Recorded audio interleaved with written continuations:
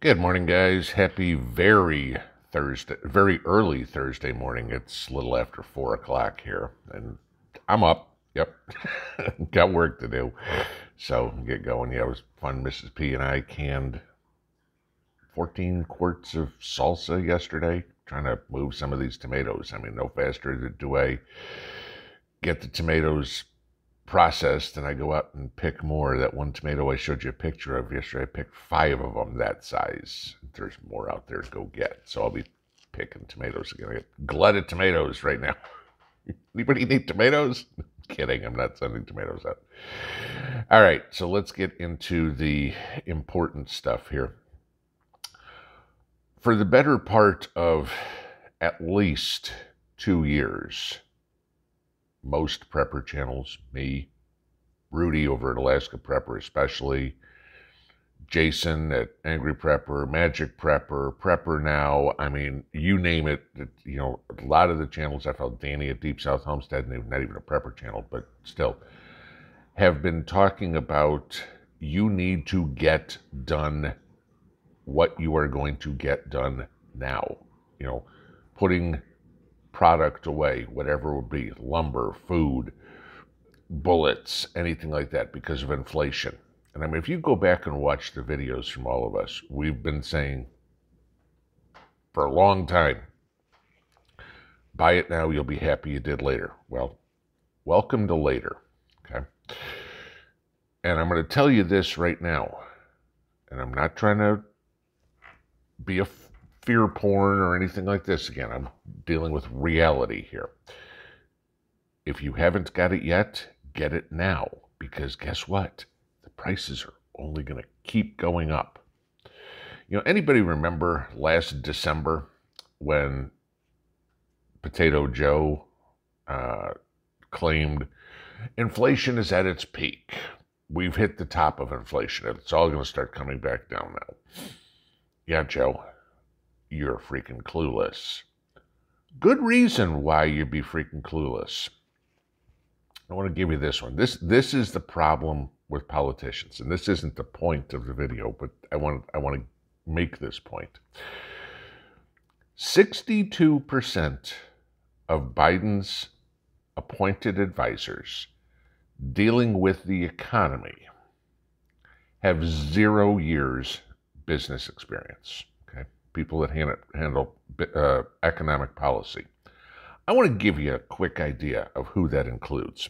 Of course, Biden and Harris have no business experience. They've never worked in the private sector. Never earned a dollar from a day's hard work. Never produced anything. Okay, but let's give you some other ones. Attorney General Merrick Garland, Secretary of Agriculture Tom Vilsack, Treasury Secretary Janet Yellen. Janet Yellen has no business experience, no idea what it takes to earn a dollar. Okay. Secretary of Veterans Affairs Dennis McDonough, everybody's favorite Secretary of Homeland Security Alejandro Mayorkas, Secretary of Labor Marty Walsh, Secretary of Health and Human Services Xavier Becerra, Secretary of Housing and Urban Development Marcia Fudge, of course, our Ambassador for Climate Change, John Kerry, okay, the Office of Management and Budget Director, Shalonda Young, the Secretary of Education, Miguel Cardona, our U.S. Trade Representative, Catherine Tai, and countless more have no experience in the business sector. Yet these are the people that are determining how our economic policy is written. They have no idea what it takes to earn a buck, to make a dollar, to produce something, to provide a service. Yet they're the ones that are going to determine for 330 million people how you can earn a buck, how you can go to work and do whatever. So, I want to give you that as a point to start off. Okay. But this is why I say everything that you need to get now. Like, if you don't already have it, whatever you need, get. I talked yesterday about the CPI print coming out at 9.1%, highest since 1981. Mind you, we calculated CPI different back then. So just giving you a case in point. This is going to be something that scares the crap out of people. Remember me telling you 9 months ago, a year ago, watch the 10-year Treasury. Because when we got over 1.5%, the economy was going to buckle, that Washington was going to panic. Guess where we are right now, in case anybody hasn't looked? Roughly 3%. Okay, and this is actually down a little bit over the last week or so. Yes, the Fed is panicking. Their policies that nobody has any clue on how to do it are failing, and they're paying the price. Now, has anybody looked at Sri Lanka?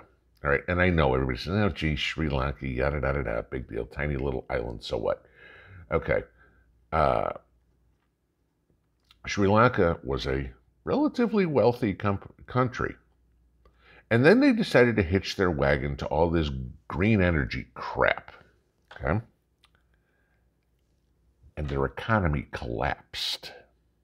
The president is in hiding. He has left the country. The people have stormed the mansion. The people have no food, no power, no nothing. All right? This is what bad economic policy by a government does. Now,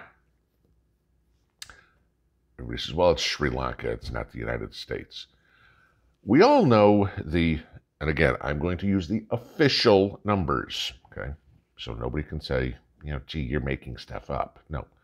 We're a little bit more than $30 trillion in debt here in the United States, right? Okay, yeah.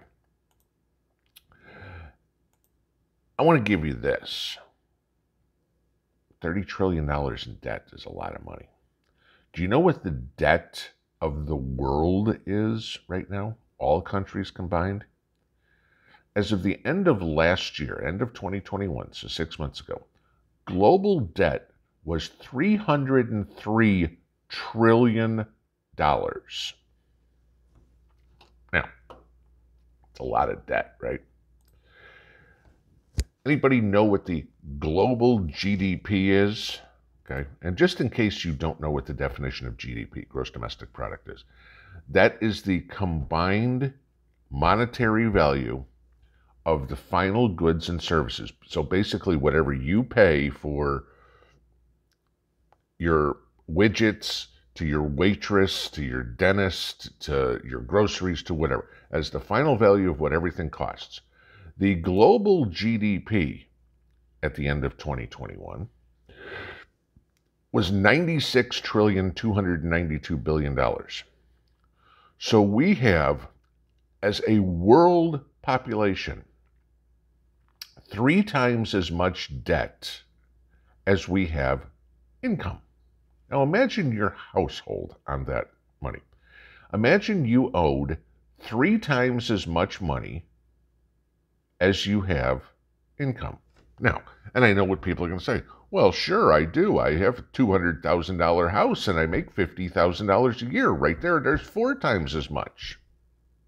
Okay. How long do you have to pay that house? 30 freaking years, right? Okay. But I want to give you that. So our global debt is 3 times our global GDP. That's dangerous. So now what do you have the Fed coming up to do? After the CPI print yesterday, there is now an 80% chance that at the next FOMC meeting, the Federal Open Market Committee, they are going to raise the overnight rate a full percentage point. 80% chance of that. That's what Fed funds are doing. It's a 100% chance they're doing at least 75. Okay, 75 basis points, 0.75%. 80% chance right now that they're going to raise rates a full percentage point. Now, what does that mean?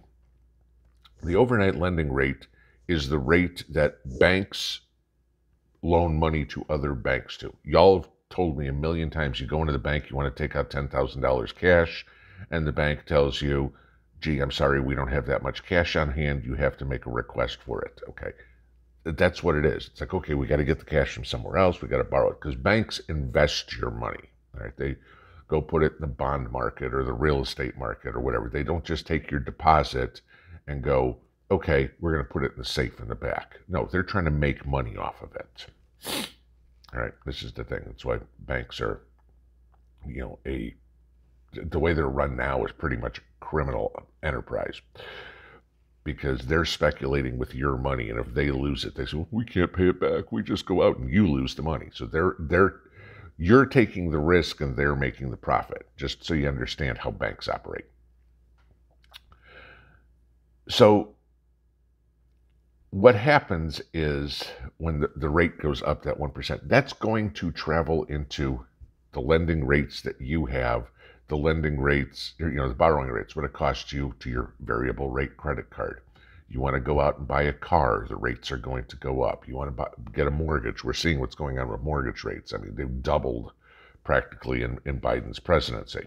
Okay, what you could afford, if you could afford a $300,000 house a year and a half ago, now you can only afford a $200,000 house. It's all the mortgage company will approve you for because of these interest rates.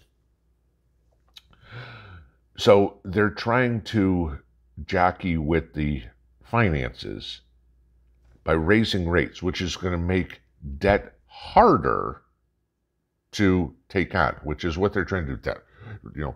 If we make people able to buy less with debt, that will slow down inflation. Okay, remember, inflation is supply and demand. That's a recipe for disaster. That's how you basically drive a country straight into recession, okay? Because we run on a debt-based economy. The whole world does. Again, like I said, 3 times as much debt as worldwide GDP. If it's supply and demand, well, you got to control one or the two. You either control demand, which is what they're trying to do, or you control supply. What they don't figure out how to do is how to control supply. How could we control supply? At least domestically, it's real simple. Stop letting all these people come into the country. Okay? If there's less people, that means there is more apartments available, more electricity available, more food available. So stop bringing in all these Afghanis, stop bringing in all these Ukrainians, stop bringing in all these Central Americans, stop bringing in all these Mexicans. Close the freaking door, all right? There's the first way to do it. Then ramp up again domestic production. Yes, I understand that people go, well, Americans are addicted to the cheap Chinese crap. Yes, we are. And that's a problem, okay? We are buying product that you get. Go to Walmart. Go to Amazon and do a search for Made in the USA, okay? I mean, don't do a search for fishing poles. Do a search for Made in the USA. You'll be shocked how few products that you find that are made in the USA. So what you're getting is Chinese-made crap. And we all know Chinese-made crap is good for 91 days. The warranty ends in 90 and it breaks on the 91st day. That's just the definition of Chinese-made junk. Go back and look at the stuff that was made in the 1940s, the 1950s, the 1960s, that was made in the USA. Go look at old Craftsman tools when they had a lifetime warranty, forever, okay? That was it, because it was made in the USA. It was quality stuff. Now I've got a crescent wrench made by Vice Grip, okay? Good brand. Damn thing won't hold in one spot. I've got to readjust it every time I try to turn the wrench, okay? Because it's crap, and it's not cheap, okay? So you go back to domestic production, domestic quality. Sure, we'll have to pay more for it. Once, not every 90 days. This is the problem. You have all these people that want to be globalists. We can see what globalism has done. Globalism is destroying the global economy. What's going on here with this whole uh, raising rates and stuff like that, sure, it's going to affect us. Okay, things are going to get more expensive here. But that trickles around the world, guys. And you get countries that that don't have the income. Remember, poor people here in the United States are wealthier than 92% of the people in the rest of the world. Okay, just giving you that as an idea. Our poverty level in other countries would make you rich. But you have countries like Egypt, like El Salvador, stuff like that, on the verge of Sri Lanka now because of what's going on with this global economy, conversion to green energy, globalism crap. It doesn't work. Do we need a great reset in the world? Yes. Not Klaus Schwab's idea of great reset. We need a great reset in the world where countries need to be responsible for themselves before ever taking on other countries' problems. And again, we can talk about Ukraine. Why the hell we're so concerned with Ukraine's border, but we're not concerned with our own makes zero sense, okay? The entire world cannot emigrate to the United States. We don't have the capacity for it, okay? You can't bring in all the poor people in the world and say, great, now you're rich because you live in the United States. All you do is take the United States and turn it into some poverty-stricken African nation. That's what's going on. But this is what we are facing, guys. What is in the future for all of us? As these interest rates keep going up, the world is going bankrupt. And it's going to come to a head.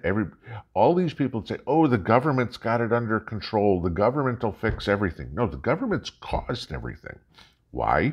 Because 62% of Biden's economic policy advisors have no business experience. They have no idea what they're doing, okay?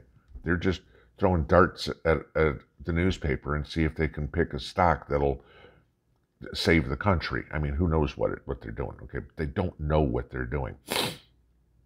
Not that I have the answers. I mean, I'm not pretending to be an economic policymaker, but a little bit of common sense goes a long way. Now, what we need to do, real simple. Get everything you can now. You got 60 cans of beans, go get 2 more, okay? Because 2 months from now, beans are going to be more expensive. You got bullets, buy another box of bullets. You use lumber, get more lumber.